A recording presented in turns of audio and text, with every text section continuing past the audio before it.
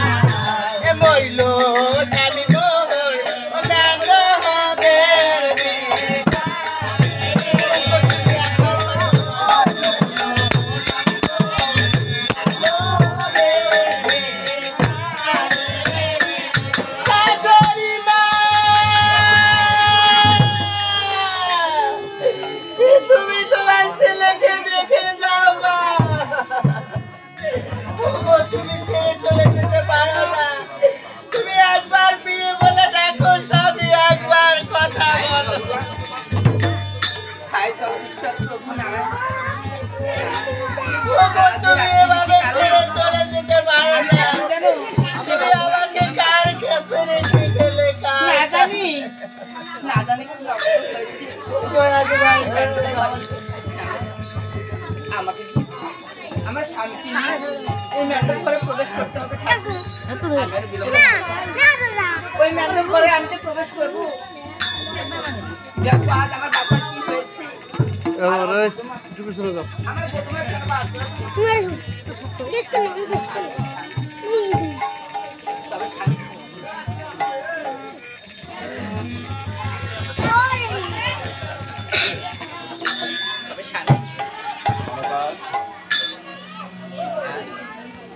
আজ রাত্রি নিশিকালে আমি যে সে বুধবার ৮টা শুতে পাচ্ছি না জানি কি অমঙ্গল করেছে। হ্যাঁ স্বামী, তোমার কি কোনো কাণ্ড কেন?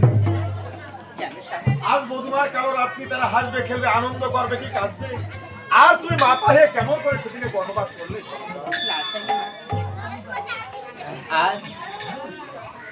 আজ আমার বধুমার হাত করে শুনে মনে হচ্ছে ওই ম্যান্ডব ঘরে না জানি কোনো অমঙ্গল হয়েছে। স্বামী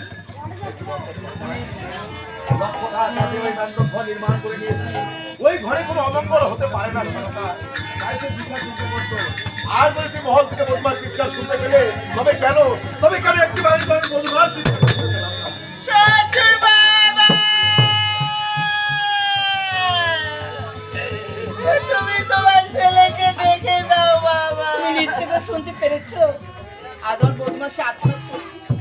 সত্যি সরকার কিসের তো আত্মহত্যা করলো বদমাস? চলো একবার গিয়ে আমরা দেখে আসি। আর বিলম্ব না করি।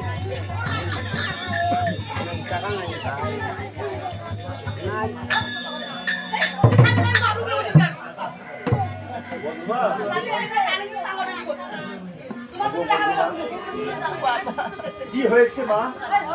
কেন এমন করুন কাঁদছো মা? আমি যে তোমার দেওয়া কথা রাখতে পারিনি বাবা। কি হয়েছে খুলে বলো। আর কোন কথা তুমি আমার রক্ষা করতে পারোনি খুলে বলো। তোমার ছেলে যে আর বেঁচে নেই বাবা।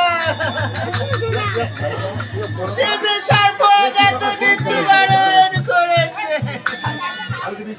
আমার যে বিশ্বাস হচ্ছে না, এমন হতে পারবে সাথে। আরে লক্ষ টাকা বেঁচে দিয়েছে লোহার বাসন ঘর, আর এই ঘরে বাস করবে এই ঘরে কোনো সর্ব প্রবেশ করতে পারে না। কেননা আমি ৮০ বার ভোট দিলে ওই বাসর ঘর প্রতিষ্ঠা করে নিয়েছি। এই ঘরে কখনো সর্ব ঢুকতে পারে না। চলো সরকার, চলো গিয়ে দেখে আসি। আর বিলম্ব নয় স্বামী, চলো। মধুমা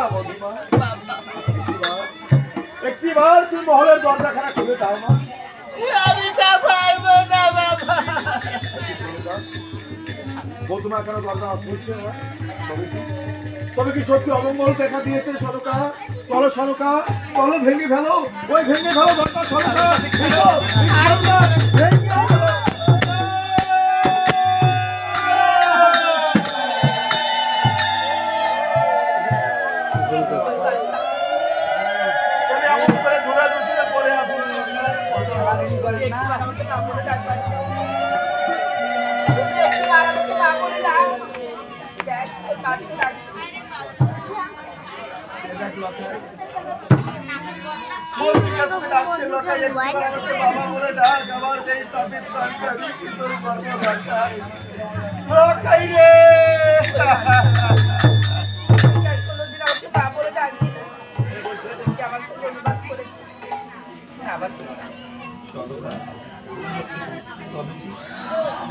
তবে কি লখাই তোমাকে মা বলে ডাকবে না, আমাকে বাবা বলে ডাকবে না?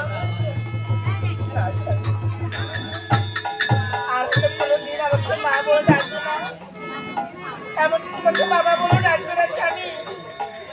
শুধু একবার আমাকে বাবা বলে ডাক লখাই, তোর মাকে মা বলে ডাক লখাই।